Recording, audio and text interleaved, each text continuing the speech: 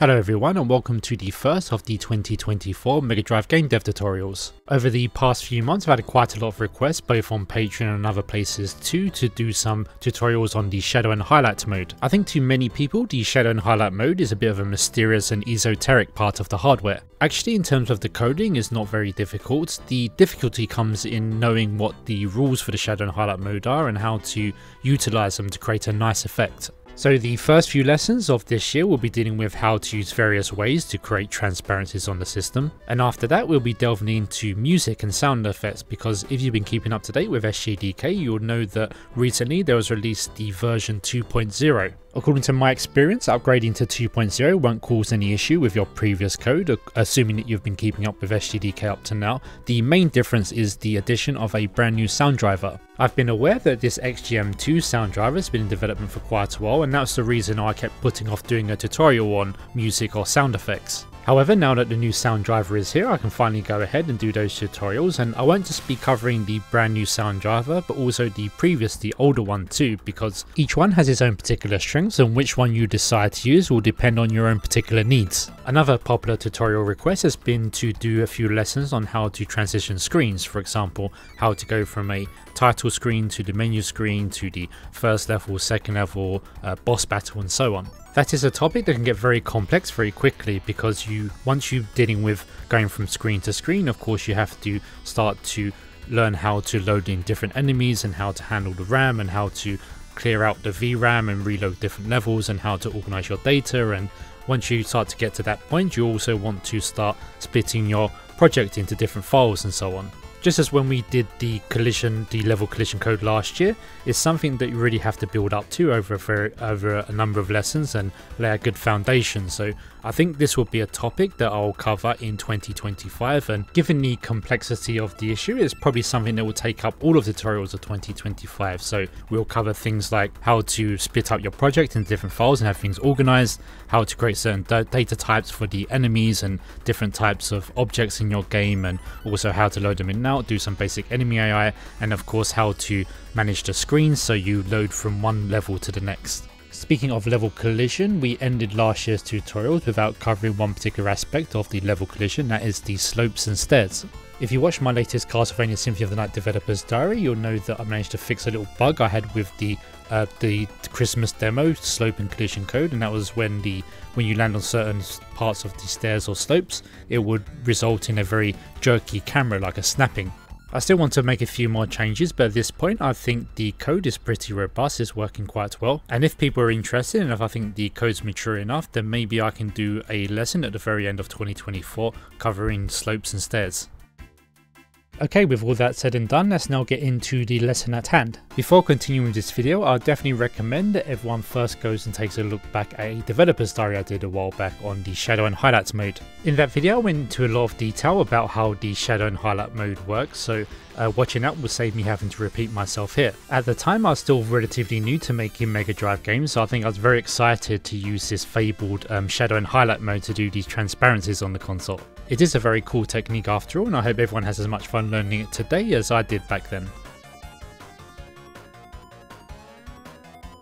Okay, let's begin by looking at the code that we're going to be starting with, and this is the resources.res with one background and two sprites already loaded onto the ROM. As usual, check the video description for a download link for these graphical assets. I've already written the code just to put those sprites and backgrounds on the screen, and also to handle the input, the controls of the two sprites too. If you're a Patreon supporter, then over on Patreon there'll be a link where you can download the actual tutorial file, and you can just carry on from here, and there'll be the completed file as well. Everyone else, you can either use your own project or just copy it out as is written here. You can see that I've set up the controls so you can control both the sprites, the direction, using a single control pad. Those with a 3-button controller can just substitute the Y for the start button. Let's now take a closer look at those two sprites, because the way the palettes are set up are going to be very important for the Shadow and Highlight mode. You can see that I've drawn the sprite to look like a palette, and the first colour of which is this blue colour, but of course being the very first colour in the palette, this will just be ignored. It's going to be the fully transparent background colour of the sprite. I've just drawn a black background around it just so it's more clear when it turns up on the screen. The next 13 colours are just normal colours, and they work just as they would in any other non-Shadow and Highlights palette. It's with the final two colours, this yellow and this grey, where things get a bit different. You may recall from watching that video, the developer's diary on the shadow and highlight mode, that the final two colours, they dictate which is going to be a shadow and which is going to be a highlight. Now the 15th colour of the palette is the highlight and the 16th colour is the shadow. So you can see here in this other sprite, this Spectre sprite, where I filled in these greens just as placeholders just to take up the indexes, so that the white here can be the highlight and the black can be the shadow. And these can be any colour you want, these last two. It's just what matters is their position in the palette. So in this case we've got the yellow being the highlight and the grey being the dark shadow. If we open up our current ROM in the emulator, then we get this result. Now for this particular lesson, I'll definitely, for shadow and highlight, I'll definitely recommend that you avoid using gens, because the way that handles shadow and highlight is very inaccurate to real hardware. Here I'm using Sega Fusion and that seems to be okay, but I recommend definitely trying out these samples on real hardware just to be sure. As you can see, the result is pretty ordinary. These sprites in the background both look normal because we haven't enabled shadow and highlight mode yet, so let's do that next. Thankfully this is very straightforward, it can be done in just a single line of code. Within your main bracket, but before the while loop, simply put in this line of code, do VDP set highlight shadow. If within the brackets you set this to true, then it will enable shadow and highlights mode, and of course if you put false, then it will turn it off. Of course shadow and highlight mode is turned off by default anyway, but you might want to turn it on and off during the game, as I did in Castlevania, so that's an option for you there. If we now save and compile and open up the emulator again, we will see we get a very different result from last time. Of course the left hand side of the screen is with shadow and highlight enabled, and the right hand side was with it disabled. And if you look closely at the left hand side of the screen, as I move this palette sprite around, you can see that the final two colours of that palette are displaying both highlight and shadow effects, although because the background's so dark anyway, the shadow effect is very hard to see. At the moment the ghost is just darkened and is not showing any kind of shadow and highlight effect, but I'll explain why that's the case in a moment. However, before I do that, I just want to tell a funny story about shadow and highlight mode and how you have to be careful not to use it incorrectly. So what you're seeing here is footage from the Mega CD version of The Secrets of Monkey Island, which is one of my favourite games ever. In this game you play Guybrush Threepwood, a mighty pirate, and in this particular scene you're supposed to be on a deserted island in the Caribbean in the middle of the day. Being in the middle of the day, you expect the scene to be very bright, but you can see here the colours are very dark. Now the apparent reason for this is that the developers somehow accidentally enabled shadow and highlight mode without realising it, and if you look at the hacked version by Master Lin Kuei on the right hand side, you can see how much more brighter and vibrant it is. It's really strange how no one noticed it when they were making the game, but maybe it's something that was changed accidentally at the last minute and it just went out to be, the CDs went out to be pressed without anyone noticing, but it's a very strange story, so be careful not to make the same mistake. If you would like to use shadow and highlight mode while keeping everything in its original colour, then you simply have to change everything to high priority. So remember, the priority level determines whether which backgrounds or which sprite appeared in front of the other. So we can simply go to tile attribute within the draw background image function, or with tile attribute within the add sprite function, and then we can simply make the priority true. Now if we simply save and compile again, you'll see that now we've got a bright screen again.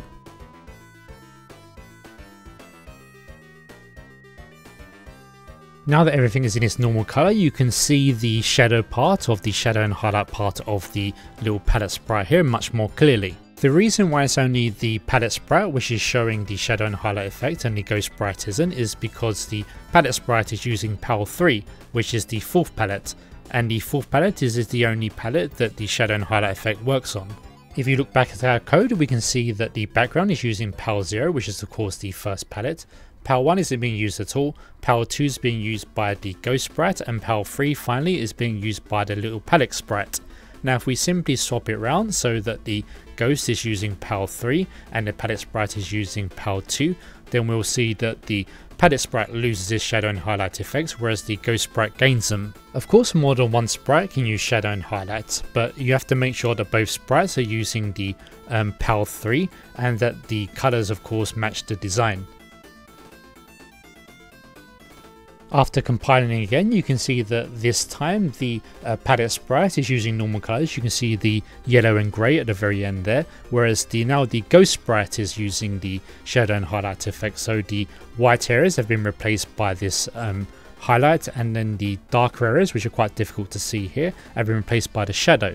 Now one of the limitations of sprite based shadow and highlight effect is the fact that if you lay over one sprite on top of the other, the one on top will completely delete the sprite behind it, so you can't highlight sprites which appear behind another sprite or shadow them. So you really have to decide which sprite you want to appear in front of the other, and what determines which sprite appears in front of the other is determined by which order they were added to the program. So you can see here, if we swap around the test palette and do that first above the Spectre sprite, the Ghost sprite, then now the palette sprite appears in front of the Ghost sprite instead. Of course, there are ways within SGDK to change the order of the sprites, and for something like a beat 'em up game like Streets of Rage, obviously the order of the sprites are changing depending on how high up the screen each enemy is and each player is. But that's another topic entirely, so I'll save that for a future lesson. Okay, so just to recap, if you want to use sprite-based shadow and highlight mode, the first step is simply to use that single line of code to turn on shadow and highlight. Once that has been done, any asset, whether it be a background or a sprite that you want to have its original color, you need to set it to high priority. If you set it to low priority, then it will be a darker color instead. Of course, you have to keep in mind that the high and low priority is not just being used for shadow and highlight mode, but it's also being used to determine which asset appears in front of which. So you have to be very careful when using that, and this is one of the complications that you get when using shadow and highlight mode, because you essentially have this little flag, this high and low priority, which is doing two jobs at the same time.